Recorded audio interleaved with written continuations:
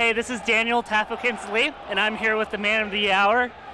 PewPew just finished day 2. He's in top 8. How does it feel to struggle finishing 9th so many years and to finally overcome it? Well, see, it's kind of like a huge history of frustration is finally being taken down, because I've always felt like, or at least for the past year, I felt like I've been able to make top 8, but I've always been finishing at 9th, 13th, 17th, something like that. It feels great.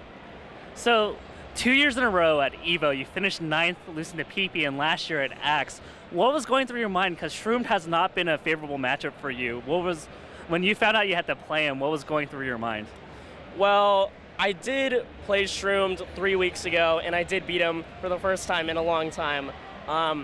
And while it was at the Foundry, which is a tournament at a bar, and he probably had some alcohol, at least it was an indication to myself that I was able to do it. So I wasn't completely uncomfortable with it.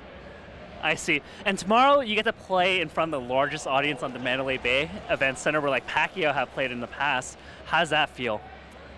To be honest, I haven't given it much thought, but now that you mention it, that's crazy. Yeah. Well, I mean, we don't want to get the nerves. You just got to play for yourself. Right. And I want you to kick butt tomorrow. So thank you once again for coming on Yahoo. Thanks, Daniel. Anything else? Shoutouts to CLG and my support team, SFAT, Bobby Siege, Susie, Alvin, Nadia, my family, all the rest of my friends who I didn't shout out, and yeah. All right. Sounds good. Kevin, if you ever doubted people, you apologize. Apologize. Oh, Get out of my hair, Charles. Up tilt. Oh. And the curse is broken. And he does it. The curse is broken. The curse is broken. The curse is broken.